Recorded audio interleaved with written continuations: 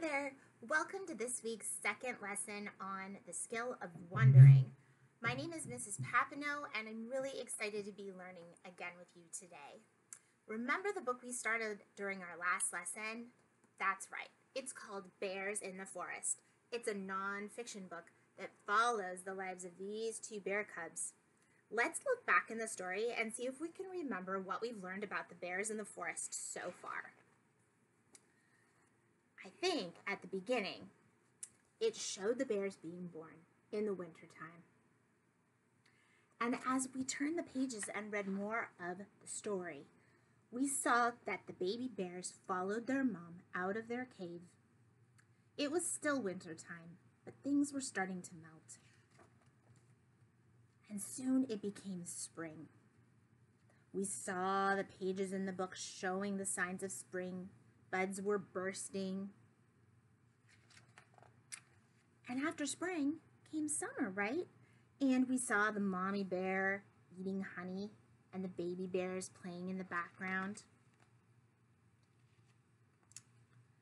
We learned that baby bears can be pretty playful. But we also learned that there are lots of dangers in the forest. Remember this page when the mommy bear got pretty upset that the baby bears weren't listening and following her warnings? The mommy bear was really trying to teach her cubs how to stay safe. They scrambled up the tree to stay safe. And as we ended, we found out that the weather was changing yet again. By looking at the pictures, we saw that the trees had leaves that were changing colors, and all of the bears were looking around for as much food as they could find. Berries, nuts. They were trying to eat everything they could find. And that's where we left off yesterday. Now remember, we've been working on the skill of wondering. And yesterday, you did an amazing job of really thinking about some great questions before we read and while we were reading. Let's take a look back at our chart and see what some of those ideas were. Remember, when we looked at the cover, we had some interesting questions. We wondered if we will find out about the bears on the cover. I wonder if these are baby bears. And I wonder where the forest is. Now, while we were reading, we continued to ask some questions. I wonder why Mother Bear is angry. I wonder what dangers are in the forest. I wonder what other animals are in the forest. And then we wondered some more. I wonder where they will go in the winter. I wonder if bears eat anything else. Wow, readers, we did a lot of work last time, really thinking and asking questions while we were reading. Great work. Now, as you listen to the rest of today's text, I'd like you to think about whether any of these questions are getting answered. You'll have to be a really careful listener to see if they do or not. Also, I want to remind you that I probably will ask you to turn to your partner and share some things along the way. Remember, a partner couldn't be somebody in your house. It can be a pet, it can be a stuffed animal, like my friend Fox, or you can even give me a call and tell me all about your ideas. Are you ready to get started? Let's read the rest of the story together. I'm going to go back to the page where we left off. It was right here. Soon the days grow shorter, and squirrels start to hide acorns. Bushes are bright with berries. Seed pods flutter to the ground. Winter is coming. Mother Bear and her cubs eat everything they can find.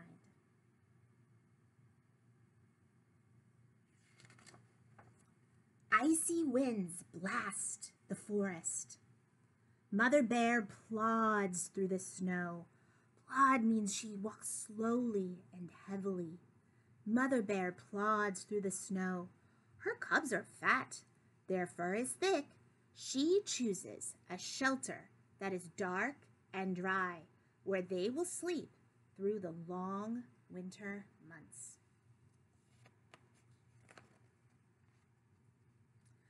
When spring has woken the bears again, Mother Bear leads her cubs to the river. She follows a trail worn deep in the ground. Worn just means it's kind of been tamped down by all of the bears walking over and over. She follows a trail worn deep in the ground. Hundreds of bears have walked this way before her.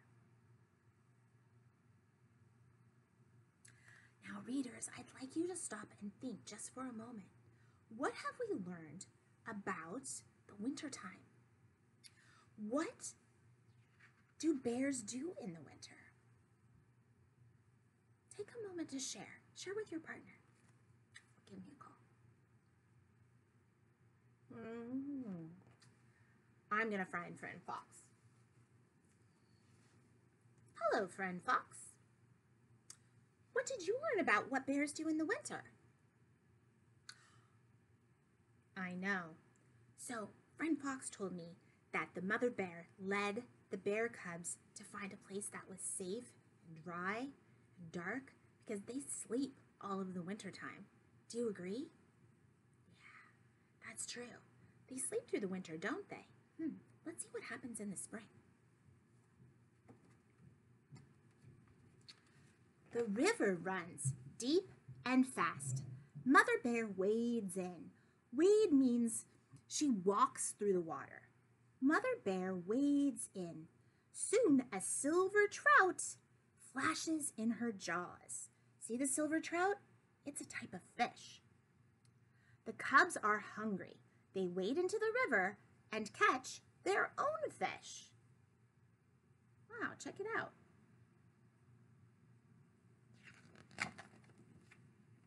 Mother Bear gobbles berries. Her cubs are playing where she can't see them. They are almost grown, and soon they will leave her. Mother Bear has taught them everything she knows.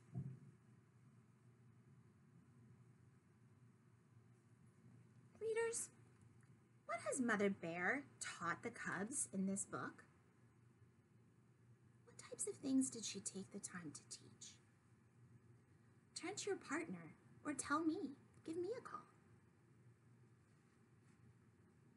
I'm going to ask my friend Fox. What types of things did Mother Bear teach her cubs? That's right. She taught her cubs how to hunt, fish, and find their own food. I remember that.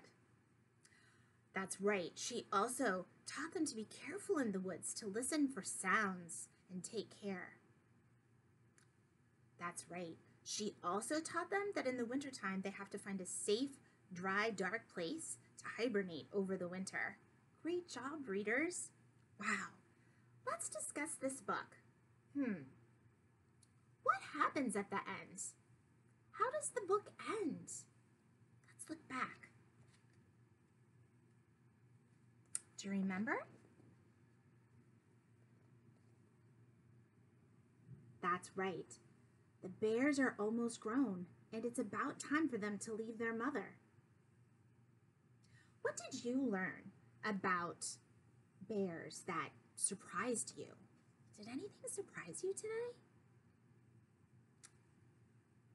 Yeah, me too. I was surprised that baby bears stay with their mom for so long.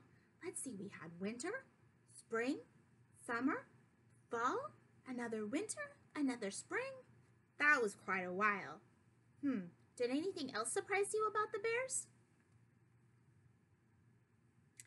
I know, I was really surprised by all the different types of food the bears ate.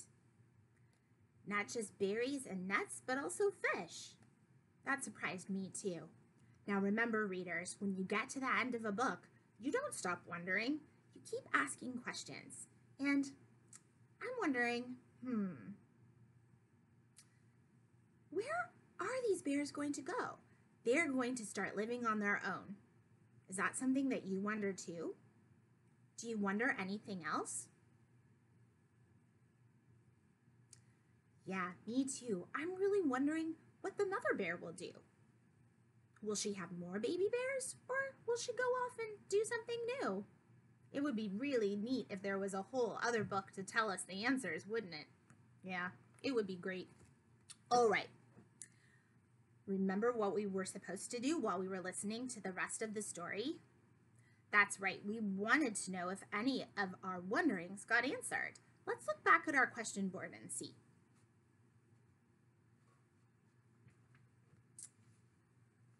Here's our wonderings from before we read.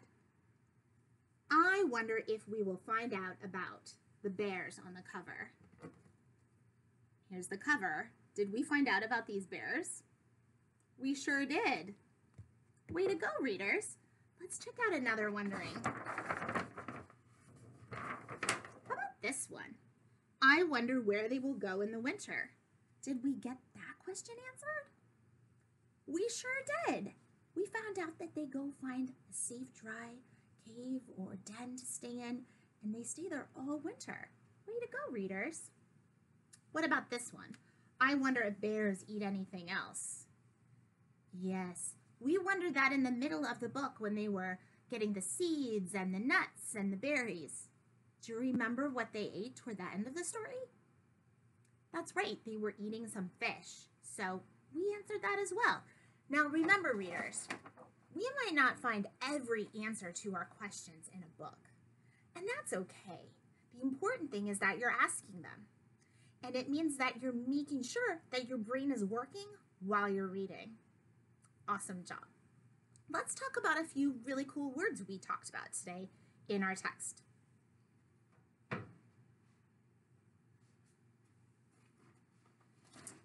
Do you remember the word scrambled? Remember when the cubs scrambled up into the tree?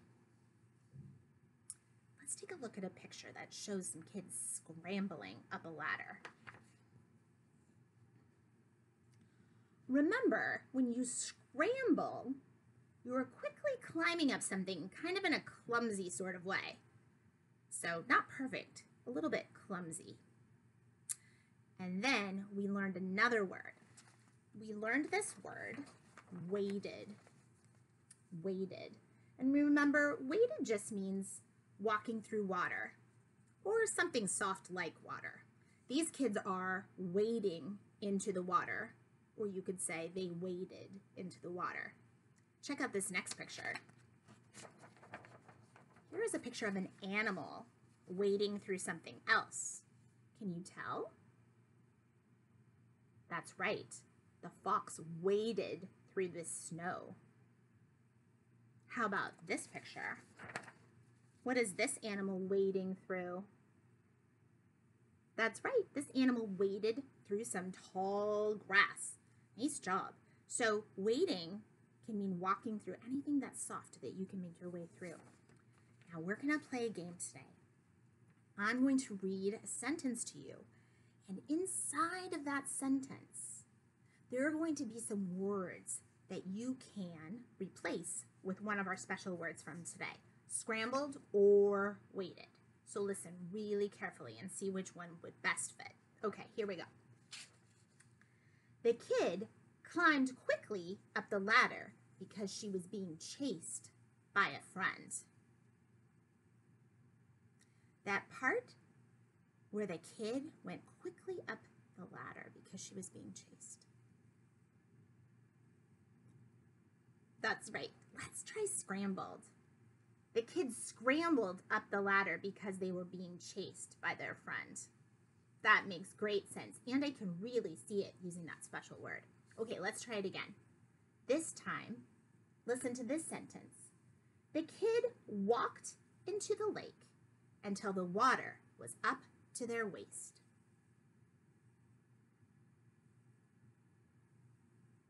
That's right. Let's try waded. The kid waded into the water until it was up to his waist. Yep, waded totally works. Way to go. See if you can use some of these words today or in the next coming days. Practice with them. It'll help it stick inside your brain. Okay, readers, let's move on to independent reading time. we've been practicing a few things after we read. One, we've continued with our wondering, and the other thing we've been practicing is retelling a story. So today, readers, I want to give you a choice. You can practice by retelling this story, Bears in the Forest, or you can practice by retelling a story of your own. I'd like to show you an example that I did. I decided to retell Bears in the Forest. And remember, when we retell, we want to think about the beginning, the middle, and the end of the story. We can use words like first, then, and last. That will help make sure the story is being retold in the exact order that it happened, instead of all scrambled up. So you can see what I did. I put the title of the book right on the top line. I wrote Bears in the Forest. And I went ahead and I drew a picture from the beginning of the story, and I made some words to go with my picture.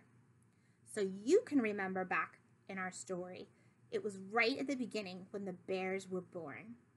So that's what I drew. I drew the 2 bear cubs and the mom, and the words I wrote are, the bears are born. They follow their mom into the forest. Then I started to think about the middle of the book, and I wanted to think about what are some of the things that happened to the bears in the story. And so I drew a picture of some of the food that they learned how to find, and I drew the setting, which was the forest. And I wrote, the cubs learn things from their mom, like how to find food and stay safe. So that's what I put for the middle of the story. And then I had to think, what happened last? What happened at the end? And I remember that the bears were getting just about big enough to move and live on their own. So I drew a picture of one bear living way over here and one bear living way over here. And I wrote, the cubs are almost grown and they will go live on their own. So readers, I would love for you to try this on your own today. Remember, this page is available in the packet on the school district's webpage, or you can even just do this on your own on a blank piece of paper. Decide whether you would like to try to retell today's story, Bears in the Forest, or whether you would like to retell a story of your own. Remember, being able to retell a story shows that you've understood what you've read. It's a great strategy to practice. It's been so fun to learn with you today. I am really looking forward to the next time we're together. Great work and great thinking. See you soon.